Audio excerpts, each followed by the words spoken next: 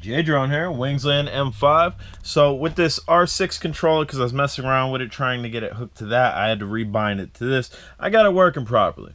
I got the battery fully charged, but as you can see here, we got a blinking, which is indicating low battery, and on the app here, I don't know if you can see upper right part, it says 0%.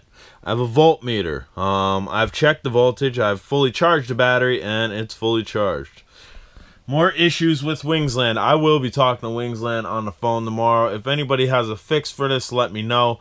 I'm going to try uninstalling the app and reinstalling the app, but actually, I don't know that I'm going to do that because it's not the app, it's the drone. It's the drone, it's the battery, it's something.